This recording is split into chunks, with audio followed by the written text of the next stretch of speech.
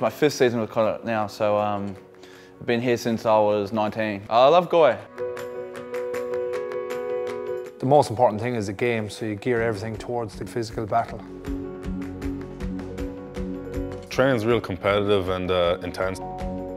If I'm eating properly, like, I can perform better when I'm training. Eating the right amount and the right type of foods is going to keep your body and your mind focused. We're lucky enough to have a great nutritionist here. As a second row, I need 500 grams of carbs a day for me, nearly 300 grams of protein. I think it's 170 grams of fat. Protein repairs and builds muscle fibres, so eggs provide a crucial part to our daily diet. You've got omega-3, vitamin D.